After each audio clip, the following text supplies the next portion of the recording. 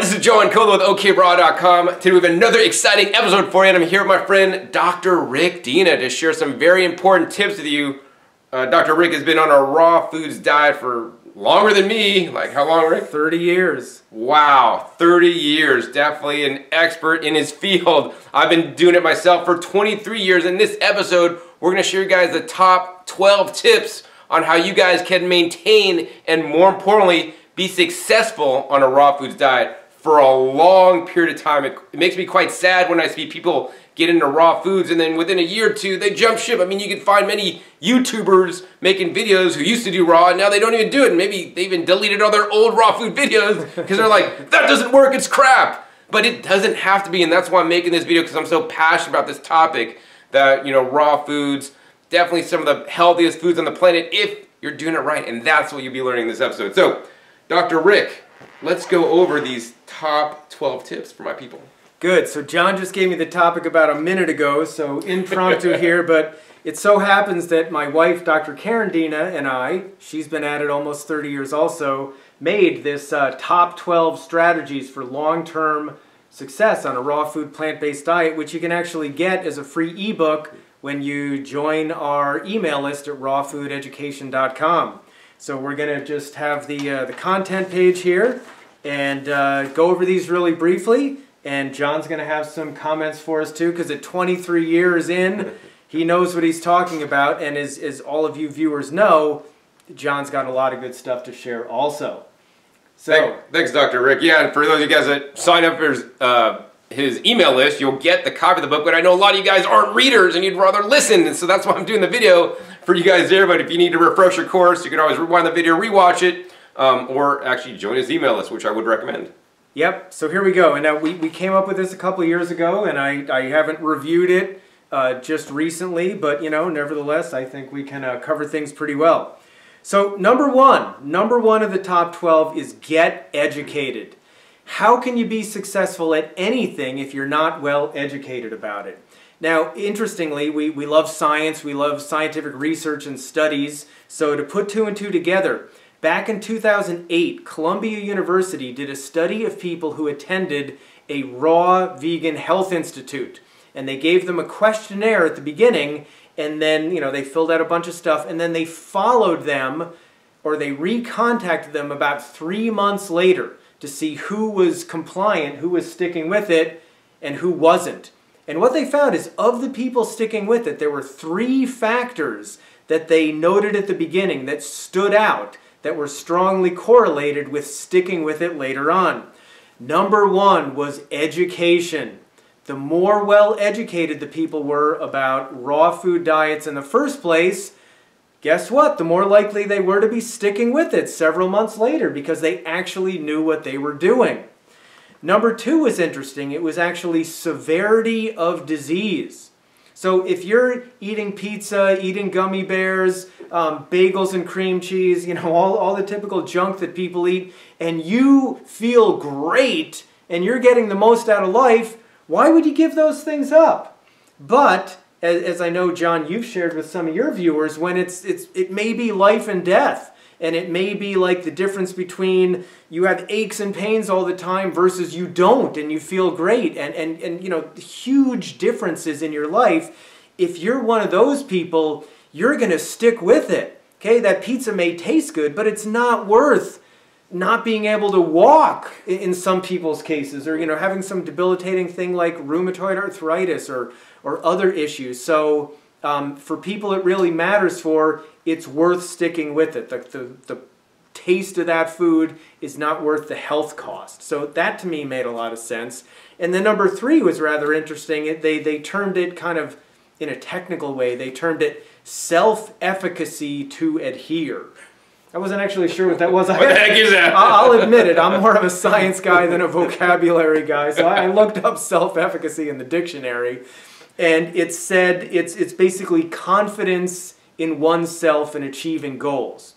So John just gave the example when we were talking about it. If your goal is to run a marathon and you train for a year or so and then you do it, you have confidence that you can achieve goals, whether in business, relationships, personal goals, whatever the case may be, is if you're good at setting out on something and following through, that's going to work in any endeavor in life, including sticking with the raw food diet. So all important considerations, but number one was education. Yeah, no, I definitely agree with the education part. I think it's important when you get educated, get the proper education and get a good education from qualified people that are teaching good information. You know, just because you go on YouTube and listen to some YouTuber talk about raw foods doesn't mean they know what the heck they're talking about, right? Anybody could get a camera, even, you know, a cell phone these days and start making YouTube videos. You know, I've made, geez, over 500 videos on this channel. I've been doing a raw foods diet 23 years now. I have a lot of experience, so I share my experiences and knowledge with you, and I think I'm fairly, I know what I'm talking about, right? Or I'll second the motion. Likewise, Dr. Rick, you know, he's been doing it even longer than me. When I got into raw foods, I looked up to Dr. Rick, and I mean, I still do, for a lot of the information that I've learned and continue to teach on a daily basis, because he has and has done the research and knows his stuff. So I would recommend for further education by him and his wife's book. So Rick, you want to talk about your book real fast? Just as good source of education besides watching my videos and other respected, trusted sources of information. That's a good place to start. So it's called the Raw Food Nutrition Handbook, available on Amazon. Dr. Karen Dina is the primary author. I'm sort of the with helper. You know, I wrote a couple chapters and I helped her proofread and organize it a bit. But boy, she spent like 2 years in front of the computer, at times not hanging out with me, in front of the computer, doing a lot of research, separate from the research that we teach in our classes. And it's very, very detailed and organized about the best sources of calcium and other minerals and you know, all sorts of stuff that it's not just repeating rhetoric. This is stuff that is really solid. And a lot of people have said that from reading that book, they've just got such a grip on what they can do and so much confidence in doing it in the right way. So thanks for mentioning that. I wasn't even going to mention that, but yeah, no. Nevertheless, it's a good resource. I'd recommend that as probably like the #1 raw foods book, because it gives you a solid approach so that you can definitely be sure to be successful if you follow the tips and what they're saying in there, right? Yeah. So yeah. So Rick, what is number 2? So number 2 is well, the next 3 are sort of help people overcome myths, because certain things in certain camps outside of raw food and with certain camps within the raw food movement, certain foods are bad or taboo. And, you know, we think everything has their place, you know, within a general healthy paradigm. Not just anything goes, but appropriately and rationally done, different foods have their place. So, number 1 is get educated. Number 2, eat enough fruit. And can't emphasize how important that is. Because if you're not eating grains and beans and meat and dairy products and processed foods, then you just want to eat a raw food diet. Well, what do? You have fruits, you have vegetables, you have sprouted nuts and seeds or unsprouted nuts and seeds. You know, maybe some things like some microgreens kind of falls in the vegetable category. And along with fat and seeds, maybe some avocados. So basically fruits and vegetables and fat sources. If you are avoiding fruit because you think fruit's going to cause diabetes or cause various problems, and by the way, I want to say in my clinical experience and working with people for many years, including many, many high fruit raw vegans, it's actually extremely the exception as opposed to the rule that there's blood sugar or triglyceride issues or those types of things. So what happens though is when people hear that fruit's bad and then they try to get the rest of their calories from vegetables and from fat sources, as John well knows, you know, you can eat a lot of greens and a lot of vegetables and you can be stuffed and you have like 200 calories in your stomach and you do that several times a day. I mean, if you really go for it and you didn't have to go to work that day, maybe you could get 800 calories worth of vegetables in. If you really tried, I mean, your jaw might be sore from all the chewing. I might be exaggerating a little bit, but not too much. So the point is, it's really hard to get enough calories just from vegetables. So then people end up going toward the more concentrated sources of calories, which it's kind of extreme here. It's like those are really concentrated, and people end up eating 50, 60, 70% of their calories, sometimes from fat, not realizing that, like, if you loaded up a bunch of lettuce on John and I's lap and filled up the whole view of the camera, you would have about the same amount of calories as I could get in a handful of say, unsoaked almonds. And I'm not exaggerating. That really sounds extreme, but I'm not exaggerating. So, number one, when people avoid fruit on a raw food diet, they end up eating an awful lot of fat.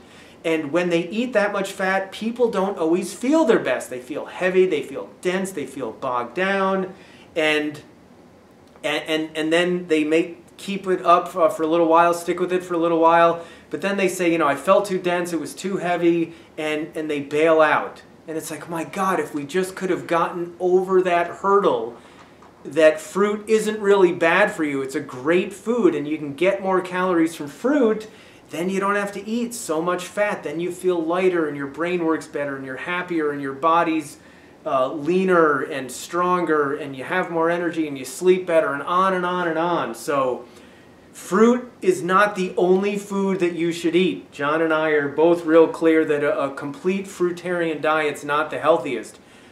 But do not be afraid of fruit. You can make it a staple in your diet and be extremely healthy and not succumb, you know, 19 times out of 20 at least, to the myths that are perpetuated in certain camps. So the point is, eat enough fruit, but Dr. Rick, what is too much fruit? Yeah, well, too much fruit is so much fruit that you crowd out vegetables. And that can happen too, because when people go on, let's say, a fruit and vegetable only diet, unless you're eating a lot of bananas and dried fruit, which they can, you know, bananas especially can be staples, and that's fine, but let's just say you're eating a lot of watery fruit. Even with that, even though you've got about 3 times the calorie density in fruit compared to vegetables, you still have to eat an awful lot of food to get enough calories. So you're eating all this food, you're really full, but you still aren't getting enough calories in. But fruit's 3 times more calorie dense than vegetables. You're going to tend to eat the fruit more often, and then you skimp on the vegetables, and that brings us up to the next one. Number 3 is eat enough vegetables. So again, if you're going too heavy on the fruit, and you're not eating some things that are a bit denser, like a few nuts and seeds, not too many, but a few, and we'll talk about they really come in handy for some minerals as well, then you end up skimping on the vegetables. And then if you're not eating enough vegetables, you are lacking in many minerals that fruit does not provide in nearly as much abundance as vegetables do. So I have met people on raw food diets who were like really low in calcium. I've met people on raw food diets who touted themselves as experts who were low in iron and who had iron deficiency anemia. So fruit is awesome, but it's not the only thing you should eat. Vegetables are absolutely critically important for a variety of phytonutrients that you don't get in fruit, and for a variety of minerals that are not nearly as abundant in fruit. I mean, really, really heavy fruit eaters that don't tend to eat enough vegetables, I've been observing this for many decades now, tend to have a lot of teeth and gum problems. They tend to be kind of spacey and out there in the clouds. And, you know, time and time again, they get more vegetables in there. Their teeth and gums are healthier. They need a lot less dental care. They have a lot fewer cavities. Their brain works better. They're more focused. So vegetables are just so super important. And anything to add there, John? Oh, yeah, absolutely. John is the grow your own vegetable man, so I'll let you share your comments. I mean, fruit's definitely really important. I mean, I get a lot of my calories from fruit. It tastes so good, but vegetables, in my opinion, are even more important, in my opinion, because they're often overlooked and missed, right? Fruit tastes so good, you could eat it really easily. Oh, it's so sweet, it's so delicious, you know, juicy, drippy mango. But then when you think of greens, you want to eat them, you think some kale you buy at the store, it tastes bitter, it tastes crappy, it tastes like garbage. Actually, I had some kale earlier today when I was out on my dad's 80th birthday at a restaurant, actually, and there's a kale salad, and like the kale tasted horrible because it wasn't fresh out of my garden. And you know, greens don't have to taste that bad. When they start getting old, they start aging, they start not tasting as good, they don't have as much nutrition in there. And so I want you guys to, you know, as we'll talk about later, is, you know, grow your own if you are able to, and if you can't grow outside your own greens, grow microgreens indoors. You could do that anywhere, even if you live in an apartment in New York City. Even better, or if you can't do that, then at least shop at the farmers markets and ask the farmers, hey, when did you pick these greens? The ones that are, you know, like picked that morning are definitely going to be fresher and tastier. And also try to always buy baby greens. They're always going to taste better than the more hardcore, stronger greens. But some of the stronger greens are good too, because they may have more different phytonutrients in there, because that's the strong flavor compounds, and they may be even more like beneficial for preventing cancer and all these kind of things, right? And the other thing I want to point out is that, you know, my main meals in a day, I have 3 meals primarily. I might have a juice, which contains lots of vegetables, and that's how I really compress like 5 to 6 pounds of vegetables literally in one juice that I drink in the morning. Next, I might have a fruit meal or a green smoothie meal with fruit and greens. And then for dinner, I'll generally have another green meal. So I'm eating some fruit, but, you know, my first meal is packing the greens by juicing it, and you wouldn't be able to eat that many, I wouldn't be able to eat that much vegetables in my breakfast meal if I didn't juice them. And then, of course, for dinner, vegetables with, you know, a little bit of fat. So actually that gets us into the next tip, yeah. Dr. Rick. Eat enough fat. And, you know, I'm probably not quite as heavy on the veggies as John, but I'm pretty solid. So usually there's veggies in a green smoothie during the day, and then a gigantic bowl of vegetables that takes me a half an hour to eat, that my wife and I eat in the evening. So we're you know, packing in a couple pounds or so, 2 to 3 pounds of vegetables per day, and it's really made a difference. In the early years, I was much more fruit heavy, and I just started feeling a lot better. Plus, I really messed up my teeth in the early fruit days, and, you know, my teeth are just so much healthier these days, and so the vegetables really are just critical there. So yeah, and enough fat. You know, in some camps, fat's the bad guy, and you know, you don't want to go excessive on fat, but fat is not something to be afraid of. Like we were talking about earlier, if you're just eating a fruit and vegetable-based diet without any extra concentrated fat sources, you've got to really pack in an awful lot of food, and people don't always have that much time in the day to spend that much time eating, or juicing. They don't want to, yeah, or juicing. And so usually, and I think, John, you can say if you're similar, so our fat comes in the evening with a huge amount of vegetables.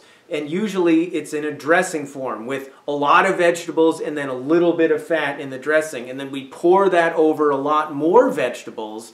So on the one hand, the fat's not too concentrated because we have a lot of vegetables there. And number two, we'll actually get enough calories from our evening salad, whereas without the fat and it was just the vegetables, we would not be getting enough calories. And then we'd be back to, boy, I'm full, but I'm still hungry because I don't have enough calories. I'm physically full, but I'm not satiated. And then we would tend to eat more fruit because it's more calorie dense than vegetables. So that extra fat, by having some more concentrated calories, actually allows us to eat more vegetables. And those vegetables are awesome sources of minerals that fruit is not as abundant in.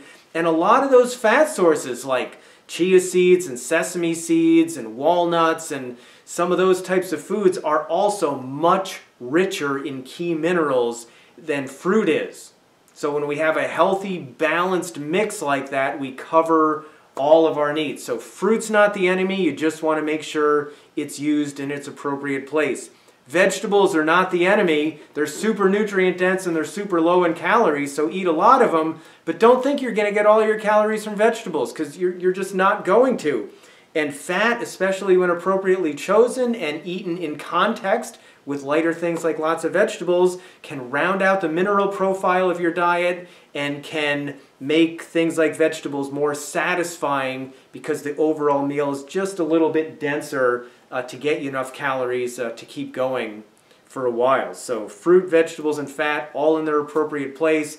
None of them are the end-all be-all. None of them should be something that are taboo for people, because then you get thrown out of balance. Yeah, I mean, I definitely agree with everything Dr. Rick said, and then adding my 2 cents on fats. Basically, I like to do like a handful of nuts, a day. Sometimes if I'm generous, like 2 handfuls. And generally what that works out to be is like, I don't know, I like to stay around 15, 20% fat. Sometimes I'll go up to 25, but I don't like to go too much over that many, that percentage of calories from fat in my personal diet. And the other thing I'd like to say on the fats is that actually when you're adding fats in with some of the phytonutrient-rich greens or even fruits, it's going to basically raise the absorption of some of the phytonutrients because it slows down your digestive process. And so even sometimes for a juice, I might, you know, have a few macadamia nuts in my mouth, 5 or something, chewed up before I drink my juice to kind of get some fats in my digestive system, which might help, you know, me absorb more of the nutrients in the fruits. And 5 macadamia nuts, I mean, well, they're pretty calorically dense right there, but it's not any significant thing. Or I might add, you know, blend up an avocado with my juice, or actually juice a you know, unripe avocado that's been peeled through my juicer to get some extra fat in with my juice as I'm making it. So, you know, I want you guys also to have that option and not be like, I can't eat fats with fruits, it's bad. You want to have any comments on that Dr.? Well, yeah, so, I mean, there's a lot of categories. John mentioned phytonutrients, like the carotenoids, and it's not just beta-carotene. There's hundreds of them. Lutein, zeaxanthin, lycopene, so many others with complicated sounding names that are fat soluble. So number one, there's about 10 to 15% of calories from fat in many vegetables, especially many greens, and they help absorb those important nutrients. But a little bit of extra fat actually has been shown to increase your absorption of those nutrients even more. Now, I'm not saying you need to eat an avocado with every meal. Like sometimes I've seen people take that too far. But a little bit extra fat, in addition to having minerals directly in those fats, depending on the source, you also absorb more other nutrients from your vegetables. And that's another reason why a little bit of fat in a dressing with a large amount of vegetables is an excellent combination. And then there's also, you know, we won't have time to get into all this, but one of my favorite topics about essential fats and omega-6 and 3 balance, that's a whole, can get long and complicated, but it's not hard to do that right with a little bit of basic education. Cool, so what I'll say with that is actually check the link down below, because actually I interviewed Dr. Rick about essential fats on a raw foods diet, and that's another video you definitely will want to watch. All right, John, so we're up to number 5 that actually touches on the 3 we just said. So we said, don't be afraid of fruit, don't be afraid of vegetables, don't be afraid of fat, but then that kind of covers, and we'll take off from that number 5, beware of myths that limit your intake of healthy foods. So we kind of just covered 3 of them, but there's more out there eventually. And one of my sort of biggest pet peeves out there is that people say that raw cruciferous vegetables are bad for you, specifically because they block iodine uptake and that damages your thyroid gland. Now, there have been 1 or 2 extreme case histories written in the peer-reviewed scientific literature that have speculated that large amounts of raw cruciferous vegetables have damaged someone. So there was one lady who presented to New York City Hospital in what they called a myxedema coma. Her thyroid function got so low that she just wasn't functioning and she went into a coma. And when they questioned her family members about that, they said that she had been consuming 2 to 2.5 pounds of baby bok choy every day for the last several months in hopes that it would help cure her diabetes. And she had a bad outcome. So there's an extreme example, but that does not mean raw cruciferous vegetables are bad for everybody. And one of the reasons this is such a pet peeve of mine is because, you know, ever since early on in my raw food days, I discovered that I love raw cauliflower. It's amazing stuff, and I actually made a video about this one time, and I talked about I'm probably up to it 30 years in, I have consumed approximately 8,000, I'm not kidding, it's about 300 a year, you do the math, I eat a head of raw cauliflower almost every day, but I'm saying 300 a year because sometimes I'm juicing and sometimes it's expensive or not available, so anyway, 8,000 or so heads of raw cauliflower over the last 30 years, and that includes also, or shall I say in addition to that, lots of tree collards, because John has been a good influence on us. We got him growing out in the backyard there. Collards are cruciferous vegetables, and kale is a staple in my diet as well. Every time I've checked my thyroid, my TSH, T3, T4, and the thyroid antibodies are all excellent, all optimal. And I'm not suffering from hypothyroidism. As you can see, I'm not a super low energy person, especially with John next door. I got to make sure I'm not getting upstaged too much here. And, you know, so I'm not sluggish. I don't have a bad lipid profile. I'm not losing my hair and my eyebrows. I mean, and on all of my lab work numbers look awesome. So when I hear people say, okay, fat's bad, fruit's bad, lettuce is bad, raw cruciferous vegetables are bad, but you need to be all raw. It's like, well, what do you eat? You're so limited. You're setting yourself up for failure. So don't let, and there's lots of others out there, but that's just one that I'll mention. Please think about what you hear and don't just assume because somebody says it, including what we're saying.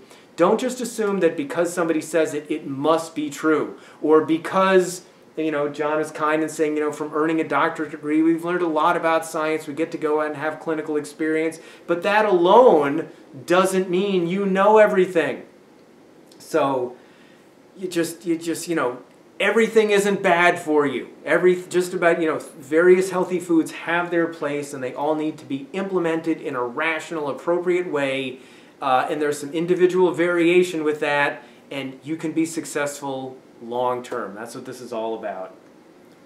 And cool, the comments I would say regarding that is just like what I try to do is like eat a variety of food. So if I had, you know, cauliflower yesterday, I'm not going to eat it then, you know, today. Like I might. He's going to eat it like every day, and like I always want to rotate. So I'm going to have spinach the next day, and actually, honestly, I don't like cauliflower as much as Rick, and I eat it usually in season, which is like the winter time for me. Like right now I have all kinds of like nice purple cauliflower in my garden. I turn cauliflower when I could get it at the wholesale produce terminal like into cauliflower pizza crust that I might have once a week, you know, and so I always rotate all my different vegetables. So, you know, I want you guys to also try to, you know, get all the different things in so you don't ever just only eat kale every night for dinner because that's what you eat. And Dr. Rick said you can eat a lot of this stuff.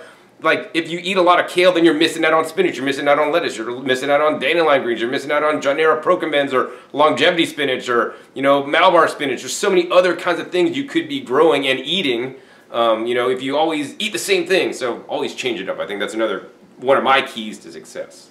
Yeah, that makes a lot of sense. And, you know, I don't get quite the variety that John does, but we do mix them. We have several staples, but then, you know, it branches out depending on the season and what's available and other things. And, you know, what kind of cool stuff, seeds John might bring over that we put in our garden that year. And then we have some other cool stuff. Right. So that's 5. What's number 6? Number 6, obtain high quality, affordable food.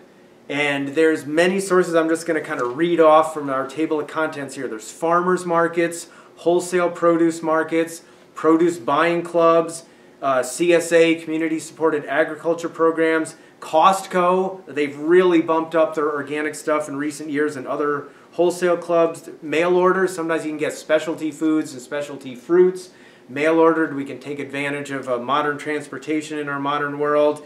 A few that John might have some comments about here too. Outdoor garden, indoor garden, and, you know, there's even other sources as well. And for my wife and I, the two ones that stand out the most is we get the majority of our produce these days from a place called Earl's Organics.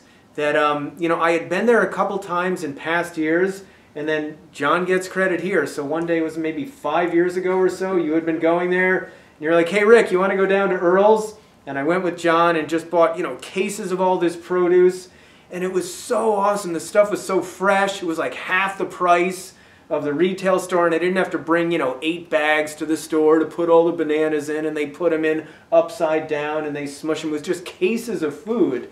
And I came home just like, I felt so victorious. I had all this food. And I told John, I'm like, I don't think I can ever go back after this. And ever since then, we're regulars there. About twice a month we go. Basically our grocery shopping isn't some foofy fancy, it's a loading dock with trucks, but they bring the pallet loader of cases of lettuce and oranges and bananas and cauliflower and tomatoes and zucchini and dandelion greens and cucumbers and probably a few other things I'm missing out on. Those are the staples. And you know, we just have tons of food around. And then we fill in a little bit at Costco. They have just, I mean, they have, their prices are as good as at this wholesale wholesale supplier, excuse me. And so we fill in there with carrots and other things that we can buy 10 pounds of instead of maybe 25 pounds of, or real excessive amounts. And then a little bit at the health food store. But we really keep that to a minimum. And occasionally we order some things like some sun-dried tomatoes or, you know, things like that. So those are our two things. And then more and more, especially with John's good influence, especially in the summer, we eat a lot of tomatoes and zucchini and lettuce from our garden, and tree collards year-round from the garden too. And it just, when we have a lot of food around, sometimes the big challenge is, oh my gosh, we have so many bananas, we better make sure we eat them before they get too ripe. And if there's still some left over, we freeze them. Or, hey, if we don't eat the lettuce, it's going to go bad. So it's like we have additional incentive to eat lots of raw fruits and vegetables that we love because there's so many of them around. So, I mean, having that stuff around the house is just so key, because sometimes when you're hungry and you're busy and your survival instinct and your hunger is taking over and outweighing your rational thought, when you have that stuff around, that's what you're going to eat. And so just really critical piece of the equation there. So Dr. Rick, I totally agree with you on obtaining high quality, affordable food. And you know, I go through great lengths to get my food to be as affordable as possible, and also to show you guys how you guys could make it as affordable as possible as well. I visited many of the different wholesale produce terminals around the country, making videos at many of them for you guys to show you guys exactly how to buy produce. Whether you live in the San Francisco Bay Area, I have videos on showing you guys where to go, how to shop it. Whether you guys live in the LA area, you could go to the LA wholesale produce terminal and get produce there. I think I have other videos maybe like in DC, and I hope to get to the one in New York, outside New York City. Yeah, and, we did one there. Yeah. But anyways, one of the most important things is have the food available and around, right? I shop at the wholesale produce terminal, unlike Rick that has, he buys these certain things and has general staples that he gets every time. I'm kind of like, let's see what I'm gonna find for a good deal today. And I walk around the whole terminal just finding the cheapest stuff, and guess what? If I do that every time, I get something different, and I always have new ingredients, new fruits and vegetables to play with, to make things out of. Plus then for me personally, I have a whole backyard garden full of vegetables, 365 days a year. Something's always growing in my garden. So I try to go to my garden and harvest vegetables first before I start using the things that I bought. Of course, most of the time I buy mostly fruits, and I grow most of my vegetables, you know, that I can, depending on the time of year. I mean, another thing I do besides going to the wholesale produce terminal, which I only do once a month, and then I load up like a bunch of stuff in 3 fridges, because I'm a little bit further away from the wholesale produce terminal these days, is I go visit farmers markets to get things I can't get at the produce terminal. Like I get purple carrots at the farmers market. I'll also go to local health food stores and make my run to different ones, whether it's Sprouts, Natural Grocers, Whole Foods, even Trader Joe's, right? Each one of those places sometimes have some good deals or have different organic produce items that I can't find anywhere else. And of course, I love to shop the warehouse club store. So Costco, if you're in California, you guys are lucky because they have a wider selection, and that's what Dr. Rick is talking about, of organic produce. Most Costco's in most of the country that I visited, you know, they have a handful of things, a few things, which is still good because they always generally have organic carrots wherever you live, and that's one of my best and least expensive juicy ingredients, and they're a nutrient-dense vegetable, in my opinion, anti-cancer. And depending on where you live, they may be getting more things in, so always pay attention and be aware. Like my local Costco, they had like some organic melons and things lately, but it just depends, so check out. And I'm also a member of Sam's Club. You know, I got a cheap Sam's Club membership. Sam's Club, not quite as good as Costco, but sometimes you'll find something good there. They generally have the organic greens mixes, and also the carrots, organic, and some other things. But, you know, shop around for the best deals you guys can. Buy in bulk, and, you know, and use it before you lose it, right? Whether you, that means like for me, if I have a lot of stuff going bad, I'll just juice it real quick, right? It might mean I'm gonna dehydrate it, you know, into some crackers or some green powders, or, you know, I might blend them up, right? I might you know, if I have a lot of apples, I've been lately juicing them all, and then I'll use that to sweeten granola or oats. Then I'll dehydrate, then I could have, anyways, there's a lot of different ways to use the produce, but have it available. Oh, and then of course I can't not mention, grow your own food. It's one of the cheapest things. Invest in the seeds, throw it out in your garden. I have a whole YouTube channel, Growing Your Greens, dedicated to teach you guys how you guys grow outdoors and indoors. I'm not going to get more into that, but that's definitely the best way to have the cheapest food, but also more importantly the highest quality, something that you're not going to find at any of the wholesale produce stores, natural food stores, or anywhere else I shop. I like to shop first out of my backyard garden. And you know, along those lines, there's something we didn't put on the list, and it's not a major staple year-round, but depending on where you live, like here in the fall, we have neighbors with persimmon trees. And you know, there's one guy here, he's got like a patio area, and his persimmon tree's in the patio, but a lot of it comes out over onto the sidewalk. And he's like, yeah, that just, you know, we have enough from the patio area, but anything you want to take outside of that, go for it. Yeah, and foraging. He's excited because we're the cleanup crew, right? We clean up that stuff before they fall and make a mess in his yard. And we're excited because we come home with 50, 60, 80 persimmons and we let them get ripe and then we eat those. So that could be another potential source. Oh yeah, and visit farms. So I visit farms near me actually, and you pick farms, which is a great resource. Wow, that sounds cool too. Yeah, you guys can't even do that here in California, but I can do it in Nevada. Well, every place has its pluses and minuses.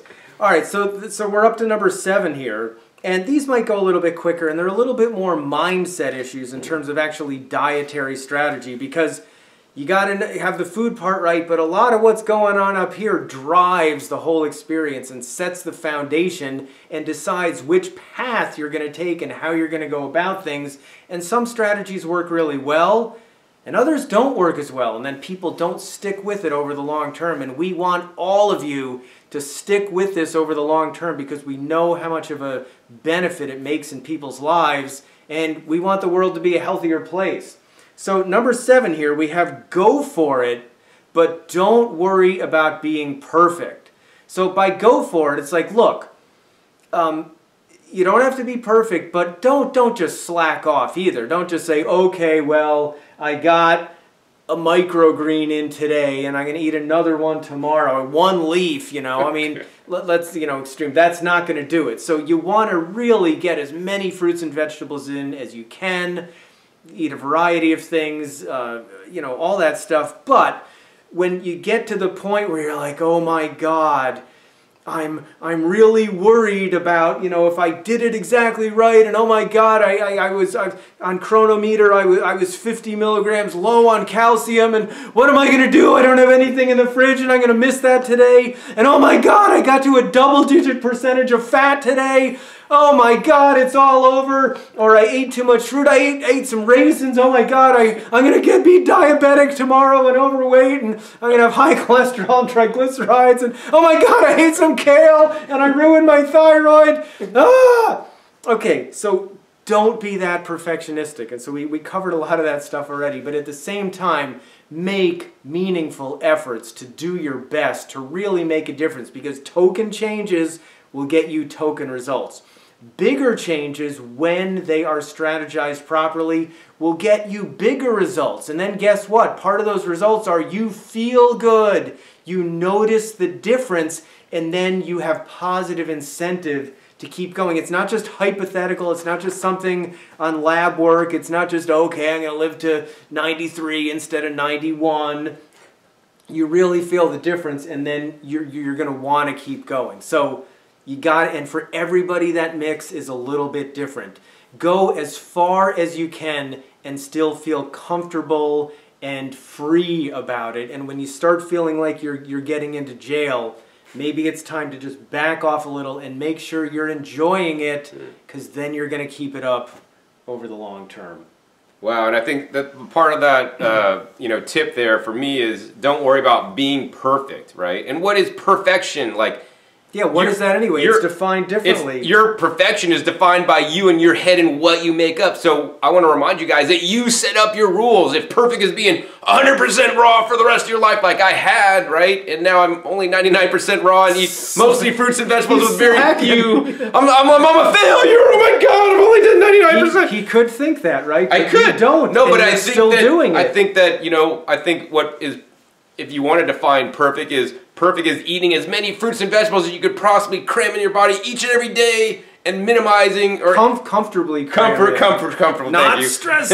Comfortably, and you know, completely eliminating all the processed foods, junk foods, and animal foods. You know, and I think that to me is like that's perfect. Huge. And making your target wide. Like if you're playing like darts. If you just hit the dartboard, you won, right? You don't have to hit that bullseye. You just got to get in the general area, and you're totally good. So, you know, make your rules a perfection, you know, and easy to obtain. Yeah, absolutely. Set yourself up to win, not to fail. Yep. And I mean, if John thought that because he wasn't 100% raw now, he might be one of those YouTubers who's taken down his raw videos and have gone in a different direction where maybe there's a little more leeway, and that's what he liked better about it. It's you know, sometimes people get caught up in that and then they misattribute why they failed. So set yourself up for success, and you know, easier said than done sometimes, but you know, we can all do that and find what works the best for us. Cool, Rick. So what is the next tip? Okay, number 8, remind yourself of all the rewards you will reap. So number 1, I was saying before, is that you feel better right away. So that's an instant kind of systemic reminder, and that's really nice. But you know, if sometimes, like with any other goal, sometimes it might be more fun if you want to get all A's in school or do really well academically. It might be more fun to go out to a party or to go mountain biking with your friends that weekend, or you know, do something else. But if you remind yourself, hey, this is important to me, and either you want to get into a good school or do whatever, get a scholarship, you know, earn a degree or something, you want to keep that goal in mind out there, and then that way you're feeling like you're working towards something positive instead of avoiding something negative. You're like, oh, I didn't go to the party, that blows. You know, my friends are having fun and I'm not. You know, that's not going to be good. So, but if you remind yourself, so, you know, you want to be healthy, you want to feel good, you want to feel great into your old age, you want to keep up with your grandkids, you want to be there for your great-grandkids, and, you know, keep those things in mind, and that just helps propel you forward. Yeah, I mean, I totally agree. Like, make something like a vision board where you could actually see the ideal you, or whether you want to, like, you know, even more important than a vision board is actually visualize in your brain the person you want to be, and know that that's what's going to happen if you continue on, you know, eating high volumes of fruits and vegetables comfortably. Right, there you go, right. So, and the board can be the reminder to get all the stuff going inside, so they work synergistically. Number 9, kind of along those lines, remember the big picture. And part of why I say this is it comes into the perfectionism thing again, is that the big picture is to eat a lot of fruits and vegetables, get enough sleep, get some exercise, enjoy your life, connect with other people. Those are the big things. So if you go out to a restaurant once a month and you eat something not perfect, that's one meal. That's not the big picture.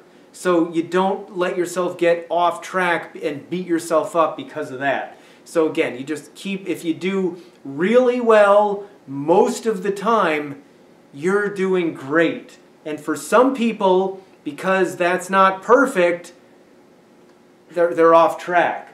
And you know, they're taking their raw videos down, and they're having a big problem. They're you know, criticizing the raw food movement because it didn't work for them. And, you know, again, when you're just, again, keeping that big picture in mind and not getting too obsessed about every detail, it's so much easier, and you're so much more likely to keep it up, and you're so much more likely to have a mastery approach as opposed to struggling my way through. And it's, you know, your chances of long-term success go up exponentially. I mean, I would just like to reiterate, too, on that is diet is just one part of the entire picture. You know, like Dr. Rick said, get enough sleep, exercise. I like to say live a peaceful life versus a stress-filled life, Because, I mean, if you're stressed out, even if you're eating the best, healthiest foods, or you're not getting enough sleep, I mean, all these could play a factor. And then that's why raw foods didn't work, because you're just a naturally stressed out person. Even though you're maybe doing it the best way you can, you got to eliminate the stress. So pay attention to that big picture. There's so many other things having to do with your health besides just the food you're eating. Although the food, it's an important one. Yeah, I mean, it may be worth it if your situation is such that you go over to your local grocery store to get some food instead of driving to Los Angeles to meet John at the farmer's market there. That could be, you might not sleep, you might have to drive all night. So you got to weigh all that stuff out and just keep remembering what the most important things are. Number 10, find support. You know, it is so much easier to do things when you have support and when you know other people are doing things. I mean, human beings are social creatures. We are hardwired to be social. We had to cooperate. We had to, you know, get together in communities, and you know, a community of people can lift some rocks and move some branches and, you know, set things up, whereas one person can't do that by themselves. So because we're hardwired that way, it's so important for us to find other people who are living this way and eating this way, or who are at least encouraging as opposed to discouraging about it. And it's easier than ever these days. I mean, back when John and I were getting started, there weren't all these, you know, YouTube videos, there weren't support groups and you know, Facebook groups online and all this other stuff. So those are really great things to take advantage of, as long as you're not getting caught up in myths being perpetuated that'll throw you. So you got to be selective there. But I mean, you know, John came over tonight and we did an interview with him, and he ate a big salad with us, and it's just always fun when we have friends over who eat gigantic salads. We're like, maybe we're not that weird, you know, we are to the rest of the world, but we know enough people, other people who do this, and it feels good. You know, we feel more of a sense of community, and that just gives us incentive to keep at it. Yeah, I mean, I would definitely reiterate like things like local meetup groups, right? Or go to different raw food events around the world and, you know, check those out and meet other people doing this and make connections and meet people that you could have a phone buddy with, you know? I think is super critical to have the support to share your journey with somebody that will support you, you know, because most of the world is going to think you're crazy for eating fruits and vegetables and raw even. Even just watching some of my YouTube videos, I mean, that's kind of more of a one-way support instead of getting feedback, but at least videos, if you can't do anything else, will give you some motivation over the time and keep you hopefully motivated to do it. And I have over 500 videos, so even if you watch like one video a day, make it a point to watch one of my videos a day, you're going to be good for a whole year. Yeah, so John can be your talking vision board with interesting backgrounds and all the places he goes and stuff, and it just keeps the conversation going. So that's what the support part is all about. Okay, number 11. Depending on the situation, this can often come in really handy, and especially as my wife and I as clinicians, we put this in, get yourself tested, because how you feel is really, really important, but oftentimes, and this is, again, it's got to be qualified, when somebody who knows what they are looking at, so critical, that can make or break the next thing, but when someone knows what they're looking at, can analyze some lab work, appropriate lab work that you've had done, you can oftentimes tweak things and head things off at the past that could be a problem in the future, but don't necessarily have to be. Now again, you have to be very careful there, because that concept I have seen abused in certain areas. So someone will say, well, this test shows this, and you know, the rhetoric in this for particular camp is, if this persists, you're going to have all these problems, so aren't you lucky that you came to me, and now I can put you on this extensive protocol that I make money on, and you know, you won't have a problem in the future. So you have to be careful of that, and not allow abuse to come in there. So, but again, when it's appropriately done, you can oftentimes see things that would manifest as a problem in several years, but you can take care of it now. So I was talking about thyroid function before. I know my thyroid's working well even with the mass quantity of raw cruciferous vegetables.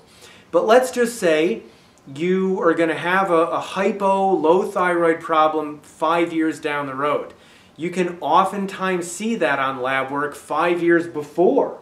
So you can like look into your crystal ball and you can make some changes and not have that be a problem in the future. So when appropriately done, and there's a lot of inappropriate stuff out there, I'm sorry to say, but when appropriately done, lab testing can be extremely helpful for fine-tuning and for heading off problems in the future. And sometimes can even make or break whether you're going to stay on a healthy path or not. Yeah, I mean, I would just definitely say I agree with that. Get your blood checked, get your blood tested, as well as other tests. I get blood tested, but I can do all kinds of other tests as well. There's so many different kinds of testing. I think they're good to be smart about it and do as many as you can, so you could kind of get like at least a checkpoint to see where you're at, and then maybe get some recommendations from somebody that is qualified to check somebody's blood who's on a plant-based raw vegan diet, like Dr. Rick here. I mean, not to tout him, but he's helped me determine how my blood is doing and what my nutrients are and how I could maybe adjust and change it, even become better to make sure you're not going to be B12 deficient, to make sure you're getting enough vitamin D, to make sure you got the proper amounts of calcium and magnesium, and you got omega good 6-to-3 ratio. Yeah, omega 6-to-3 ratio. Oh, I just got an omega 3 test done recently, actually. But yeah, you want to get tested so you know where you're at. So then, if it's not right, you could change before it turns into a super huge big problem, and you start shaking because you're B12 deficient because you never got tested, and you think you're getting all the nutrients from vegetables. Yeah, John and I know a mutual acquaintance who we saw that happen with. And it's very unfortunate. Doesn't have to happen. Doesn't have to happen. So yeah, I mean, that's much more well known these days compared to when we saw it happen. But yeah, exactly. So yeah, and actually check the link down below. I'll put another episode I did with Dr. Rick about getting tested. Yeah, and I was gonna say, you gotta help me refresh my memory. Didn't we make an episode where you had some lab work done? Well, that's gonna get published soon. Oh, we did it, but it's an upcoming event. Right, but I did do an episode with you on the importance of getting tested already. Okay, awesome, awesome. John, I got my omega 3s, man. I got my memory. I'm good. Yeah, that's right. It's a good thing. But yeah, John's got a lot of stuff in the queue all ready to go to keep you all inspired and educated, so that you guys can improve and do better always. Absolutely, we're so on the same page with that. I mean, I can, if I may speak for both of us, this has made such a difference in our lives, and we naturally want that for all of you. So in our various ways, that's why we're doing what we do, and it's always fun when we interview you and you make these videos with us, and we're always happy when our paths cross. In that area, or with that theme in mind. The so we're actually down to the last number 12. Don't be afraid to change as you go along. So there are some people that, again, they get like, okay, I've got to be this way, or I've got to be that way. And if that particular way doesn't work, it's like trying to fit a square peg into a round hole. You've made your box too limited, you jump out and it doesn't work. Sometimes it's like, well, look, a few more nuts and seeds work for me, or more fruit works for me, or more vegetables work for me, or whatever the case. And that can change with your activity level, with the time of the year, with your age, with all different things. So don't be afraid to experiment a little bit. Not like I'm going from one extreme to the other like we see so much, but within the healthy realm, it's the fine-tuning, the tweaking. And education's part of that too, because that helps you figure out what you can try versus just one extreme approach or the other. So being flexible. John, we interviewed you recently, and you were kind of giving it sounded to me like, because we're both fans and we have been for a long time, it sounds like the Tony Robbins ultimate success formula. He's like, number one, know your outcome. So you want to be healthy, you want to enjoy your life, you want to feel good, all that stuff. Number two, notice if it's working. And if it is, great. Keep on the same path. But if it's not, you don't keep doing the same thing thinking you're going to get a different result. You modify your approach, and then you see if that's working or not, and you keep going till you get at it. So that flexibility is just so key. And these days it's like, okay, this person wants to make a name for themselves and they're carving out their niche, and then on the one hand that's beneficial because people know what everyone else stands for who's educating others, But on the other hand, it creates this wake of confusion out there, and people don't know what to do. So you all should get educated, listen to different people, be open-mindedly skeptical about what you hear, but within that, you can also fine-tune for yourself. And you know, it's really up to everybody to do that, either on your own or with some guidance. I don't know, I could go on for another hour about the importance of flexibility, and I know John's waiting to chime in with that too, because we've talked about that, the importance of that before. Yeah, I think it's especially important to be flexible on a raw foods diet, to not maybe be all raw. Like, you know, recently I made a video, like 10 foods that I eat that actually aren't raw, that I eat. And so I've become a lot more flexible in my more mature and wise years doing the raw foods diet. So I include, you know, certain heat processed foods because I think they're going to be beneficial for me, and not to say that they're going to be beneficial for you, but you might want to take a look at the video link I'll post down below, the 10 foods I eat that aren't raw that you may want to include, because these will basically open your doors, expand your repertoire of foods that you can include on your path, on your diet, and they can provide further health benefits to balance you out or help you out. And that's why I make these videos for you guys, right? And so I think that's probably the last comments I have. But I had another thing for you guys. Did you guys enjoy this episode, learning about how you could maintain and stay on a raw foods diet for a long period of time? I think some of the most important things we talked about today were, like, number one, getting educated. Number two, getting some support, right? And Dr. Rick, what program do you have coming up that people could get more educated and get more support? So, just so happens we have a program coming up, and if you've made it this far and watched all this, you're a perfect candidate for our upcoming Raw Food Mastery Summit 2018, where we interview John and 20 other people with a lot of expertise in the field of raw food. We're pretty selective about who we invited to participate, and we interviewed them for about 45 minutes or so each about what it takes to master a raw food diet, which will allow you, and for each person it might look a little different, and that will therefore allow you to keep this up over the long term and keep getting the benefit, because once again, we want that for all of you. And so the theme here, in order to master this, to keep it up long term, is there's two basic categories of topics that we'll discuss. One of them is the dietary strategies, a lot of the things we covered here, but you're going to get to hear many different speakers and many different perspectives cover this in different ways. And the other general category is the mindset strategies, about making sure it works for you. And by the way, I just wanted to say in the last thing you were saying, John, if somebody has been 100% raw and they've found a particular way that works for them and they're going for it and they feel great, we're not here to talk you out of that. So we don't want anyone to misinterpret our be flexible. Okay, so if something's working for you, awesome, keep it up. But I would also recommend getting tested to make sure it's working for you, even though you feel good. Make sure on all levels, subjectively and objectively, that it's working for you. And if so, great. If not, then be flexible enough to modify things a little bit instead of going off the deep end and quitting and saying it was too hard. So that's what we're offering on the Raw Food Mastery Summit. Cool. So, like, there's going to be like over 20 different individual raw food educators on your summit, Dr. Rick. So people are going to get to hear a wide variety of things, like my opinions, but also many different opinions and tips from many other people that have been doing this for a long time. I think most of them are over like 20 plus years. So a few exceptions. So I mean, I think one of the things is you can learn from people that have been successful on this path, and in this summit that they're doing, that's free for you guys to go to, which all you guys watching this right now should sign up. So check the link right down below. I'll post it as the first comment. Also, it'll be in the description. So click that link, sign up for it. If you get in now, it's going to be free, but if you wait till later, you're going to probably have to buy it. So put your email list, put your email in there now. It's going to be free. Do you have any other comments or words of wisdom you'd like to share, Rick? Last year we did sell our summit. This year we're not going to. So the thing is, because you can't buy it, you don't want to miss out on it.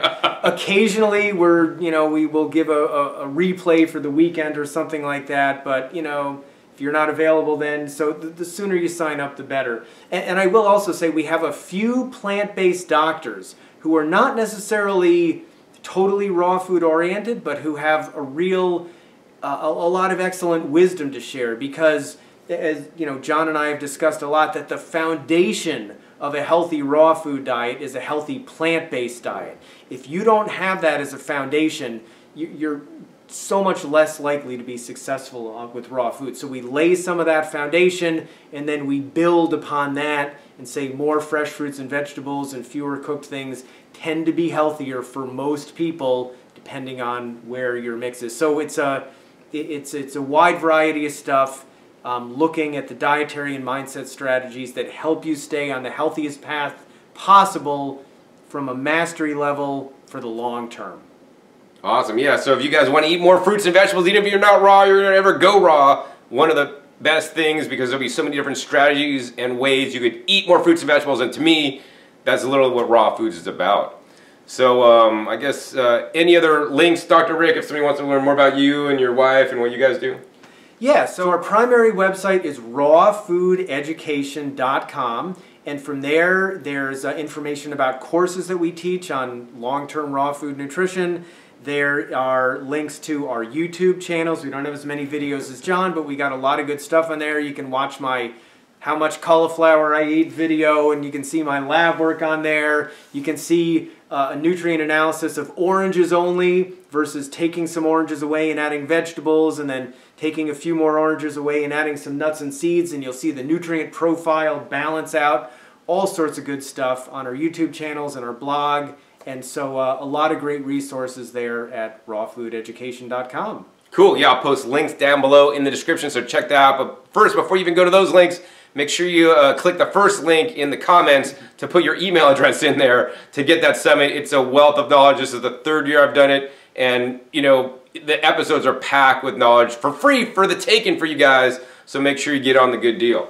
So I guess the final thing I'd like to say is, if you guys enjoyed this episode with Dr. Rick, I don't get to do these as much as I'd like to, hey, give a thumbs up. I'll try to get a hold of Dr. Rick and come back and do more episodes, because the episodes, in my opinion, that I do with Dr. Rick are some of the best episodes on my channel, because you know, you learn a whole bunch of information that could solidly impact, change your life for the better. Also, be sure to share this video with somebody else. Share this video with somebody that's into raw foods, that's already doing a plant-based diet, because in my opinion, you know, raw foods or eating more fresh fruits and vegetables are the next level of a plant-based diet. Or even share with people that are eating junk foods, because if they're eating junk foods, the more fresh fruits and vegetables you could eat and the less junk foods you eat, the better, even if you're still going to eat the junk foods. You know, whatever, fruits and vegetables are the best foods on the planet, and this episode and Dr. Rick is going to share with you guys in the summit really good. Also, be sure to click that subscribe button right down below so you don't miss out on any of my new and upcoming episodes. I'm coming out about every 5 to 7 days. You never know where I'll show up or what you'll be learning on my YouTube channel. Also, be sure to check my past episodes. Over 500 episodes on this channel at this time, teach you guys all aspects on how you guys could eat a healthy, plant-based, fruit and vegetable dominated raw diet. So with that, my name is John Kohler with OKRaw.com. We'll see you next time. And until then, remember, keep eating your fresh fruits and vegetables. They're always the best. Bye-bye.